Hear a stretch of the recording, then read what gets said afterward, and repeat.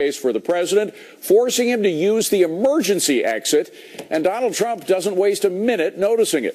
You know, it's interesting with the president, because I saw that yesterday with the stairs. He went to Saudi Arabia, and the top people didn't greet him, right? He went to Cuba, and Castro, the brother, was not there to greet him. And I said to myself, you know, if that happened, I'd land, I'd hear he's not there to pay respect to the country, not to him, to pay respect to our country. I would say, thank you very much, fellas. That's okay. Close it up. Boom. Let's go back to Washington. I would. So is Trump right or wrong? Hi, everybody. I'm David Asman. Welcome to Forbes on Fox. Let's go in focus to find out with Steve Forbes, Rich Karlgaard, Elizabeth McDonald, Mike Gozanian, John Tamney, and Bruce Jackson. Steve, what do you think? Trump on this is absolutely right. What the Chinese did was inexcusable, but it shows their contempt for him. It was a slap in the face. One Chinese official chuckled and said he had to leave the rear end of the plane. He used a more graphic description of it. And so Trump should have done what Reagan did in the past. If something's not done right, walk away. But it shows that the world is becoming more dangerous when the Chinese treat that president like that. And Bruce, it's this whole idea of soft diplomacy, which President Obama has sort of championed, versus hard diplomacy, which Donald Trump stands for. You look at this nuclear explosion that North Korea set off this week. I mean, this is in direct defiance of President Obama's nuclear test ban proposal. So all of the soft diplomacy doesn't get us a lot. Well, I mean, first of all, the soft diplomacy, I beg to differ on that with Trump, you know, snuggling up to Putin this week and doing interviews on Russian TV. So I don't know what the hard diplomacy is there. But I would say President Obama, it's part of a strategy in Asia. I mean, he was the first president to go to Laos, I think, ever. And he's been over there in the whole region. And I think that the Chinese are worried about that. I don't think that they're snubbing us so much as that they're worried about the relationships he's building. Mike, the question is, what does it get us in the end? They had a communique at the end of this meeting in China. There was nothing substantive about really critical issues like the militarization of those islands in the South China Sea. I mean, you see what's happening there. That's a threat to all of the people that live in that region. Also, the Chinese protectionism, nothing about that in there. So what has this gotten us? Yeah, well, this has been Obama's approach, David, throughout his presidency. I mean, even for things like the Olympics, when he flew to Europe to try to get the Olympics to Chicago, they laughed him back to Chicago. You know, it's okay to speak softly, but as Teddy Roosevelt said, you got to carry a big stick. Right. Unfortunately, President Obama has a tiny, tiny stick. And Rich, also there's a question of symbolism, and it does matter in diplomacy, particularly in places like China. When the president got off of the tarmac, or as he was preparing to, there was this big furor between these Chinese reps wagging their fingers saying, this is our country, our airport. And that's what that's one of the things that led Trump to say he would have just flown away. You know, when I first heard Trump make those remarks, I thought it was a hot-headed overreaction. But I have to say that I've come around to the point of view, particularly, you know, with the subsequent comments of the Chinese, that Trump may be silly symbolism, but Trump has to, and the U.S. president has to show strength, if it's real or symbolic. And Obama's been pushed around the world map like you've never seen. Even the president of the Philippines, you know, within the last week, called him a son of a whore. Unbelievable stuff. Of course, the president canceled his side trip to the Philippines because of that. But EMAC, as Steve already mentioned, Ronald Reagan thought symbolism was important. There was this meeting in Iceland with the Soviet leader at the time, Gorbachev. President Reagan walked out of that meeting when he thought he was doing the fast step, the Russian leader, and he ended up ending the Cold War. Yeah, I mean, that was significant. That's right, David. It happened in 1986. It was a dramatic and spontaneous moment when Reagan stood up and walked out. It was over eliminating U.S. and Soviet nuclear arsenals. And you know what? In Gorbachev's inner circles, it was understood that it created a new trust between Gorbachev and Reagan. When Reagan did that, they had a new understanding. And Gorbachev started to speak differently about Ronald Reagan. It changed dramatically the events of the Cold War. Well, and John, again, symbolism. We saw a little bit of soft power symbolism at the beginning of Hillary Clinton's stint as Secretary of State when she gave the Russian foreign minister, her counterpart, one of these buttons. That was supposed to be the reset button. That didn't turn out too well, did it? Well, I'm not too worried about this. The reality is China's people or its government may not treat our leaders well, but its companies line up to serve our needs on a daily basis. We are number one. As for how our politicians are treated, I like when they're cut down to size. I think this is healthy. We need to stop holding them in such high regard. Well, I see Mike almost jumping out of his chair. Go ahead, Jose. I think John is so off on this. Look, one of the reasons why the Republican Party did not want Ronald Reagan to become president is because our companies were doing big business with Russia and other countries. And Ronald Reagan said, I'm sorry, I'm going to stop this. And he built up our military. They had to pay respect to us. Ronald Reagan cared about Main Street Americans and the safety of this country, not just our big corporations and not just the big business they do in Steve, China. the point is that China does have, we all love free trade, but China is very protectionist. We let in all their goods. They don't let a lot in their own country. Well, and there were remedies in place, David, to take care of these kinds of infractions of trade agreements, violations, and there's cyber stealing is rampant. We have measures we could use against them. But if you let them get away with it, they're just going to do more. And with this president, when he says there will be consequences, everyone knows that means there'll be no consequences, and they can continue to push us around. Well, by the way, Bruce, you mentioned that Trump had some relations with Putin speaking, and that's true. He was speaking very kindly of Putin this week. But, of course, Hillary has a lot of connections we've explored before with Russia. But despite the connections that may or may not be true with Trump and Hillary Clinton, China seemed to get along wonderfully. They didn't put out the red carpet for President Obama, but they rolled it right out for Putin. Look at this.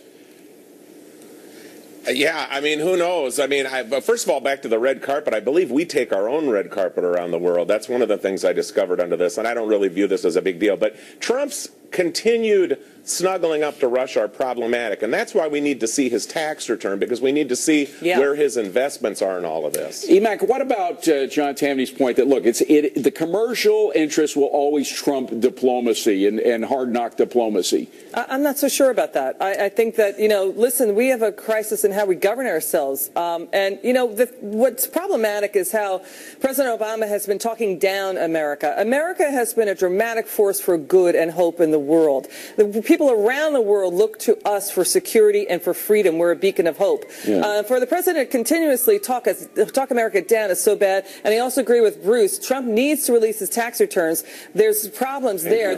We need to see if there's a Russia connection. I don't want to get in that kettle, but final word, Rich, on the idea of commercial interest trumping diplomacy, whether it's soft or hard diplomacy.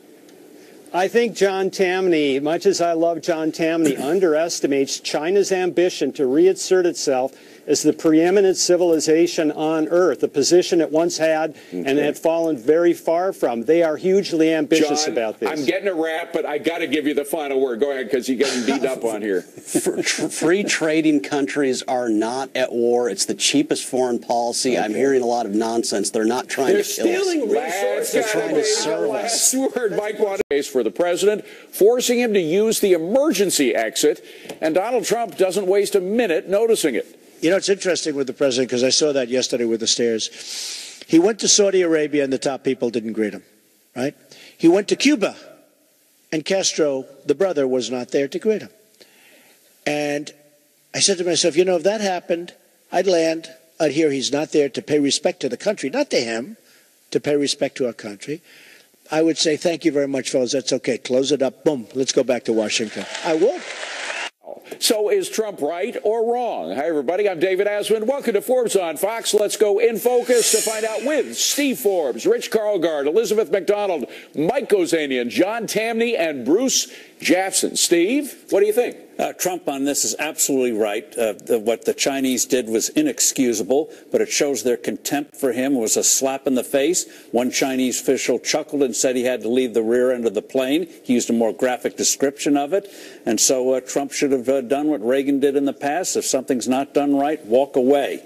But it shows that the world is becoming more dangerous when the Chinese treat that president like that. And Bruce, it's this whole idea of soft diplomacy, which President Obama has sort of championed, versus hard diplomacy, which Donald Trump stands for. You look at this nuclear explosion that North Korea set off this week. I mean, this is in direct defiance of President Obama's nuclear test ban proposal. So all of the soft diplomacy doesn't get us a lot. Well, I mean, first of all, the soft diplomacy, I beg to differ on that with Trump, snuggling up to Putin this week and doing interviews on Russian TV. So I don't know what the hard diplomacy is there. But I would say President Obama, it's part of a strategy in Asia. I mean, he was the first president to go to Laos, I think, ever. And he's been over there in the whole region. And I think that the Chinese are worried about that. I don't think that they're snubbing us so much as that they're worried about the relationships he's building. Mike, the question is, what does it get us in the end? They had a communique at the end of this meeting in China.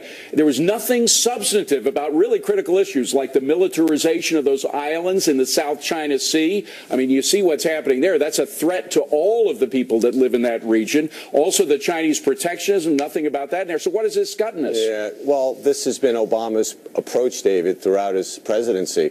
I mean, even for things like the Olympics, when he flew to Europe to try to get the Olympics to Chicago, they laughed him back to Chicago. You know, it's okay to speak softly, but as Teddy Roosevelt said, you got to carry a big stick. Right. Unfortunately, President Obama has a tiny, tiny stick. And Rich, also there's a question of symbolism, and it does matter in diplomacy, particularly in places like China. When the president got off of the tarmac, or as he was preparing to, there was this big furor between these Chinese reps wagging their fingers saying, this is our country, our airport. And that's what that's one of the things that led Trump to say he would have just flown away. You know, when I first heard Trump make those remarks, I thought it was a hot-headed overreaction. But I have to say that I've come around to the point of view, particularly, you know, with the subsequent comments of the Chinese, that Trump may be silly symbolism, but Trump has to, and the U.S. president has to show strength, if it's real or symbolic. And Obama's been pushed around the world map like you've never seen. Even the president of the Philippines, you know, within the last week, called him a son of a whore. Unbelievable stuff. Of course, the president canceled his side trip to the Philippines because of that.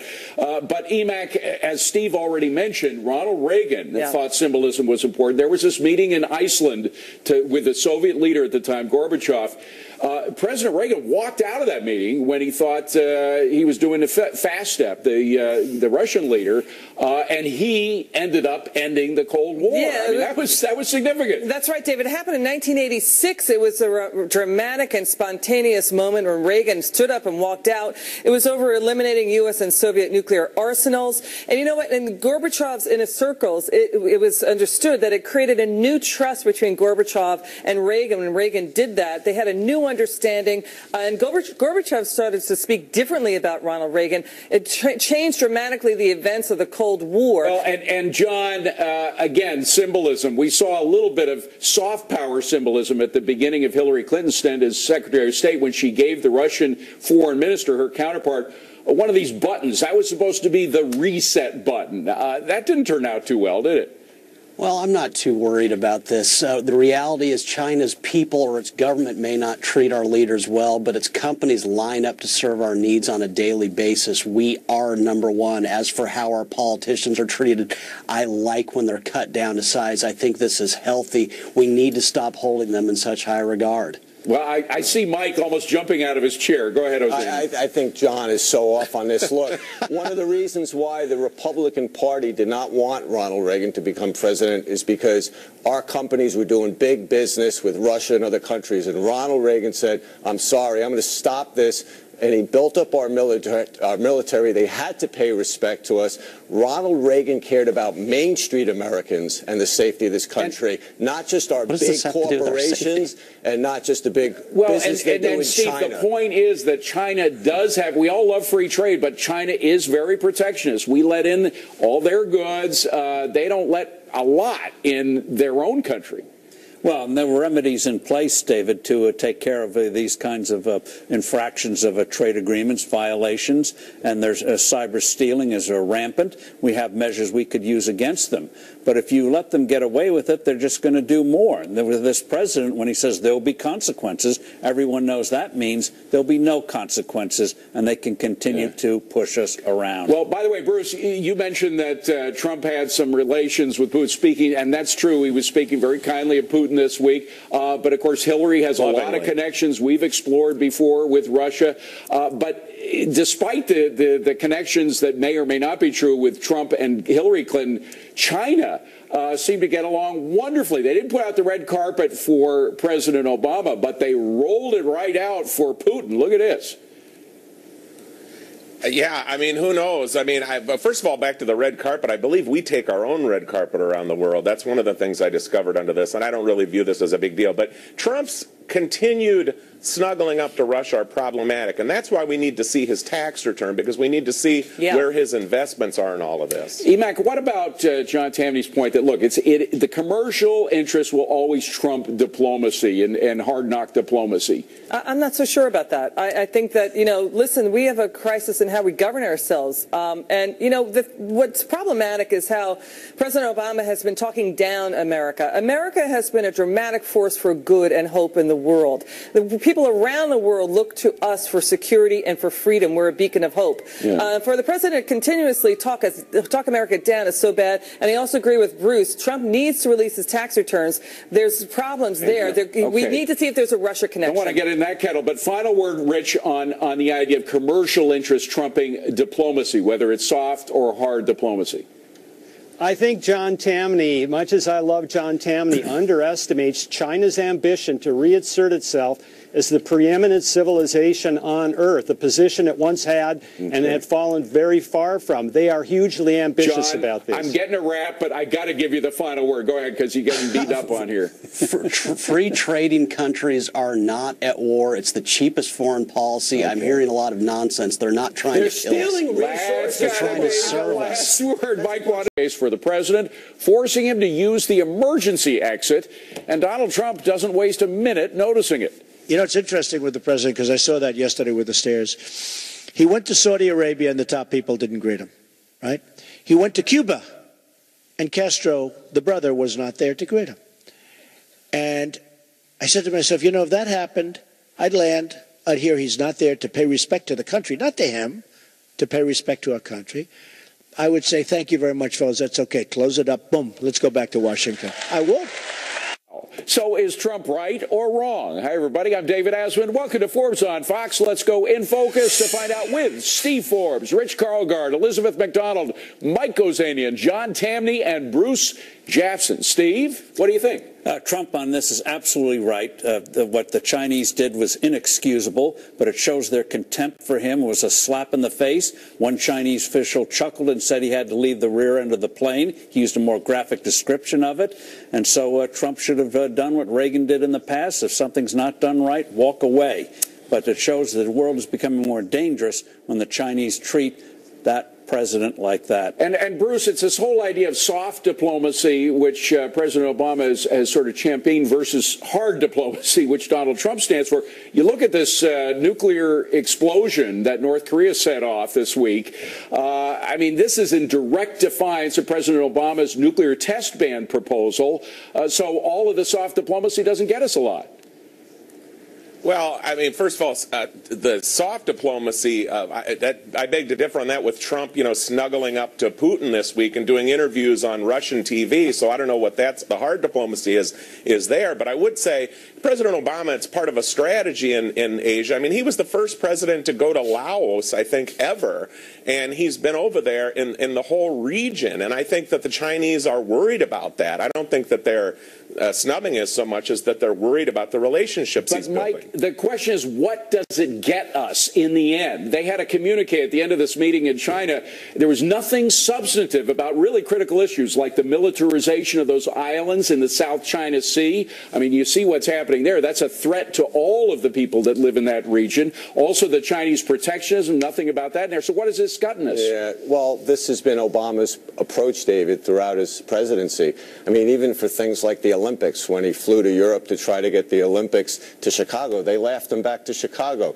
You know, it's okay to speak softly, but as Teddy Roosevelt said, you got to carry a big stick. Right. Unfortunately, President Obama has a tiny, tiny stick. And Rich, also there's a question of symbolism, and it does matter in diplomacy, particularly in places like China. When the president got off of the tarmac, or as he was preparing to, there was this big furor between these Chinese reps wagging their fingers saying, this is our country, our airport.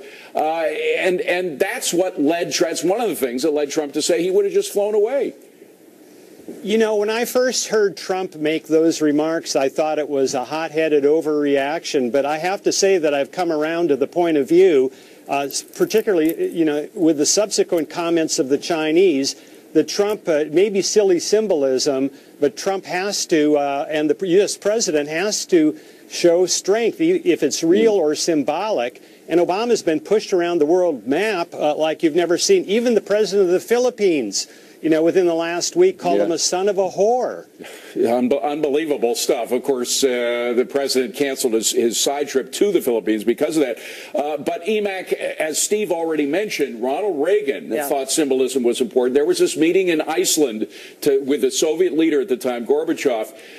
President Reagan walked out of that meeting when he thought he was doing the fast step, the Russian leader, and he ended up ending the Cold War. I mean, that was significant. That's right, David. It happened in 1986. It was a dramatic and spontaneous moment when Reagan stood up and walked out. It was over eliminating U.S. and Soviet nuclear arsenals. And you know what? In Gorbachev's inner circles, it was understood that it created a new trust between Gorbachev and Reagan. When Reagan did that, they had a new understanding, and Gorbachev started to speak differently about Ronald Reagan. It changed dramatically the events of the Cold War. Well, and John, again, symbolism. We saw a little bit of soft power symbolism at the beginning of Hillary Clinton's stint as Secretary of State when she gave the Russian foreign minister, her counterpart, one of these buttons. That was supposed to be the reset button. That didn't turn out too well, did it?